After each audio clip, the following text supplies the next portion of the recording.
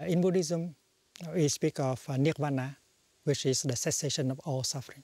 Nirvana, first of all, it means the cessation, the extinction of all suffering. But our suffering come from our wrong perceptions, avidya, misunderstanding. And that is why the practice of meditation, the practice of looking deeply, has the purpose of removing wrong perceptions from us. If we are able to remove our wrong perceptions, we will be able to be free from the afflictions and the sufferings that always arise from wrong perceptions. You have wrong perception on yourself and on the other, and the other has wrong perception on themselves and on you, and that is the cause of fear, of violence, of hatred. And that is why trying to remove wrong perceptions is the only way to peace. And that is why nirvana is, first of all, the removal of wrong perceptions. And when you remove wrong perceptions, you remove the suffering.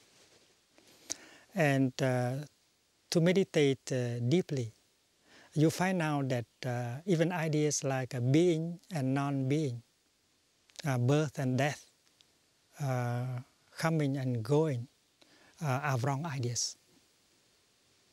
If you can touch reality in depth, you realize that suchness means the ultimate reality is free from birth, from dying, from coming, from going,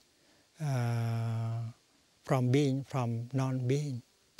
That is why nirvana is, first of all, the removal of notions, of ideas that serve the base of misunderstanding and suffering.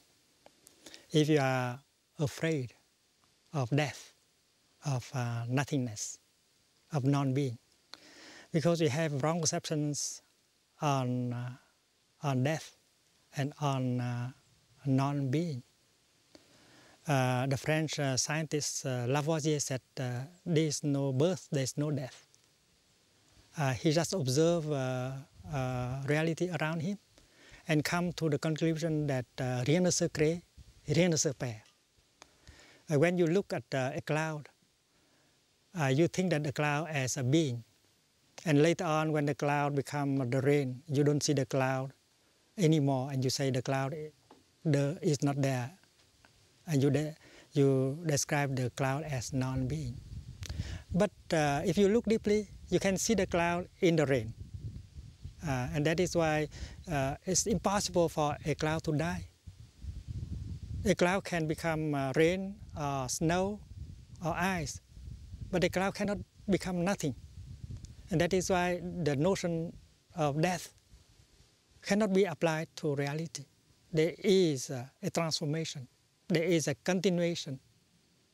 But you cannot say that there is death, because in your mind, to die means from something, you suddenly become nothing.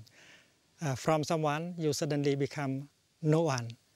And so the notion of death cannot apply to reality, whether to a cloud or to a human being.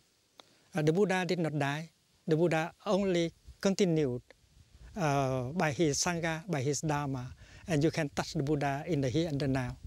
And that is why ideas like being born, dying, coming and going, being and non-being should be removed by the practice of looking deeply. And when you can remove these notions, you are free and you have non-fear. And non-fear is the true foundation of great happiness.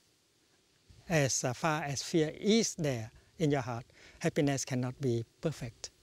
And that is why nirvana is not something that you get in the future.